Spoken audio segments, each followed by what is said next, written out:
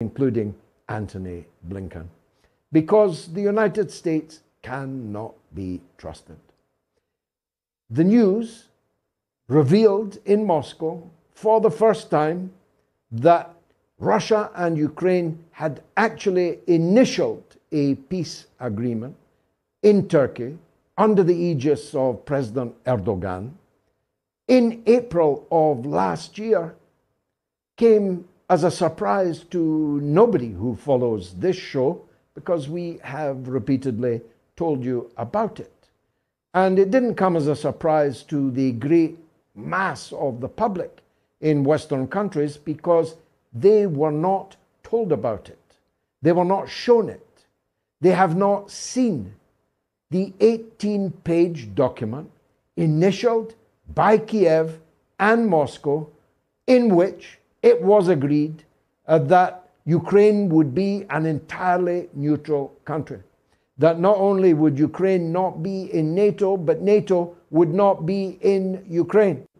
That the provisions of the Minsk agreement for self-government of the kind that Scottish and Welsh people have on their domestic affairs would be enjoyed by the people of eastern Ukraine, who had never accepted the coup in Kiev in 2014. We knew of the existence of this document, but we had never seen it before.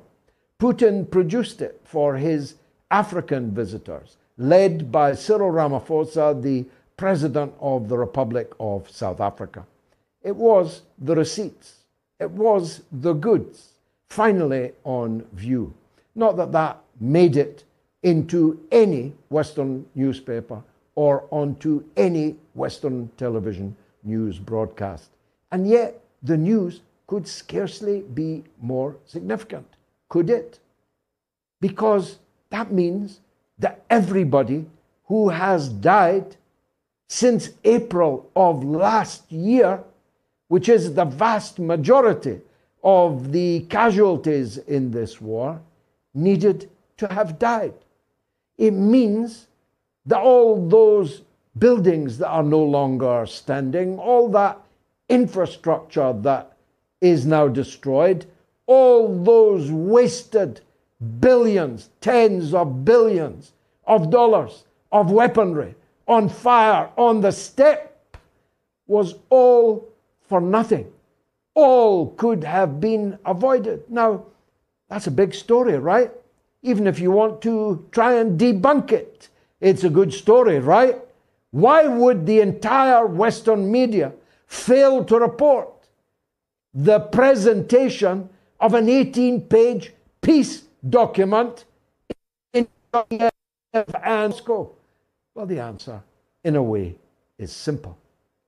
Because that agreement was deliberately forbidden, scuppered, wrecked by none other than Boris Johnson, who was dispatched by, presumably, none other than Joe Biden and Antony Blinken, who sent Boris Johnson to waddle the streets of Kiev, pretending he was in a war zone, in order to warn Zelensky that he must not sign the document that he had just inked and initialed in Istanbul.